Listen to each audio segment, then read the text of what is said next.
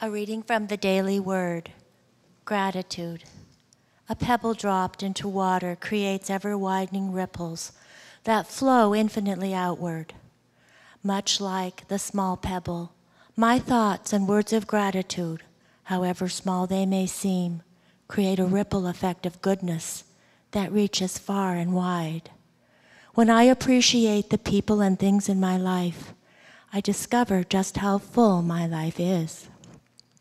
I take inventory of my blessings, giving thanks for friends and loved ones near and far who enrich my life, for work that fulfills me, and for each small instance in which I feel appreciated or I can show my appreciation. My heart and mind are full of love and kindness. I am grateful to be a manifestation of the divine spark. Because I am a spiritual being, blessings flow from me in all directions, even when I am not aware of it.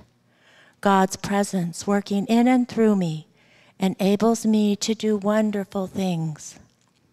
As I give, I receive, and I know my gratitude increases the circulation of good in my life.